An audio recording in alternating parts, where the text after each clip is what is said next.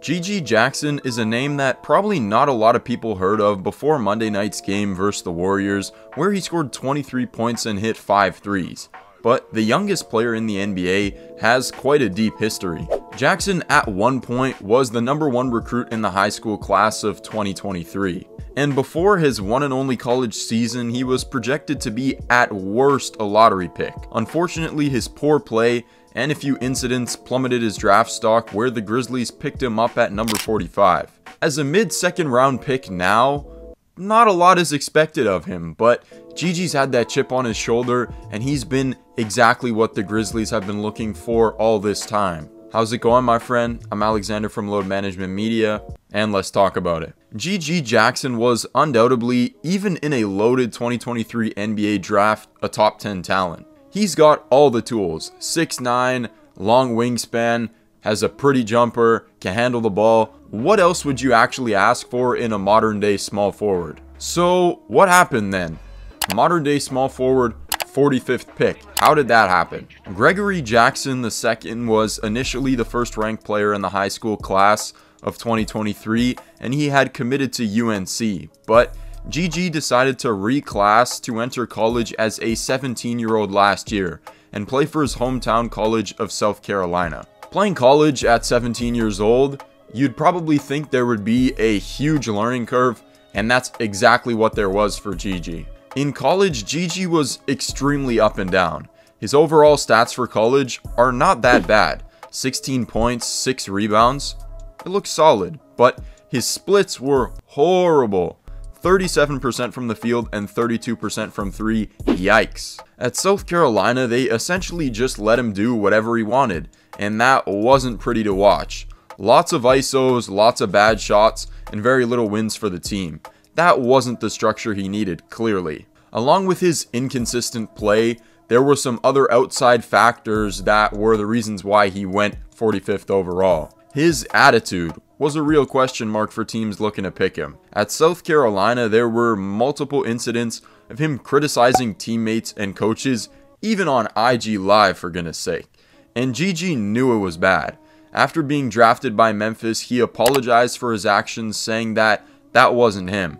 That was somebody else. So in combination with his poor play, his team success, which was also poor, and his attitude problems, which you can probably guess were poor, it was hard to analyze where someone should draft GG. The talent was obviously there for sure. I know a lot of people were expecting him to come back and maybe play another year at South Carolina, or maybe transfer somewhere else, and if he did, he'd probably be a top 5 pick considering his talent and how weak this draft class is supposedly going to be. Even still, it was projected that he'd go late first most likely last year.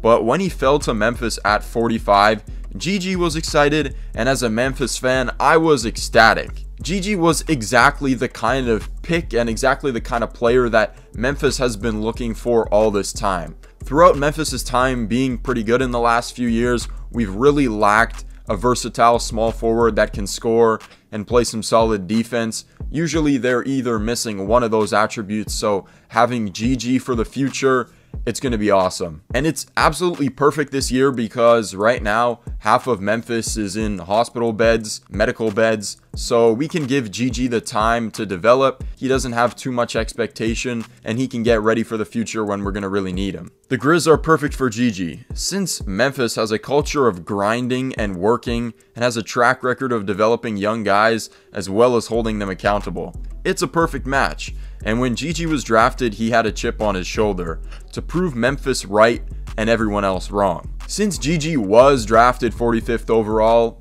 I still don't know how. He was on a two-way for most of the year. He's been on a two-way for most of the year. So that means that he's been spending a lot of his time in the G League, where he's been getting some reps and still trying to figure out some stuff with his game. And overall, the results have been pretty good. Throughout the Showcase Tourney and the G League regular season, GG is averaging 20 points, 7 rebounds, and 2 assists, shooting a respectable 43% from the field and 31% from 3. Not bad at all. He's been showing that same talent that we knew he had on a regular basis.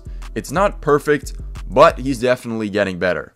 And with all the injuries the Grizzlies have and the improvements GG's been making, he's been getting consistent minutes with Memphis. Consistent minutes as of late. And in only 9 games, even though a lot of them he's barely played like 50 seconds, legitimately, recently he's been getting consistent rotational minutes and playing decently well. Of course he had his big game versus the Warriors, but the night before he had a career high 20 points versus the Knicks and led the Grizz in scoring. He did follow up his performance versus the Warriors with 1 point, no field goals scored versus the Timberwolves last night, but hey, the guy was picked 45th overall. It's not going to come together all just like that. Overall, it's a work in progress, but his shooting and defense for Memphis in the NBA have looked really good. With Ja and the Grizzlies in medical beds, he should play a lot more as the season goes on.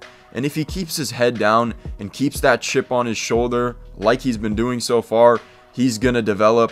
He just looks like he's been raised to succeed. And he is exactly what the Grizzlies have been waiting for all of these years. When GG was drafted, like 5-6 months ago, I actually made a video talking about the 3 biggest steals of the draft, and he was in that video. You can check out a bit more of an in-depth review of that right here. Thank you for watching, and as always, stay rested. See you in the next one.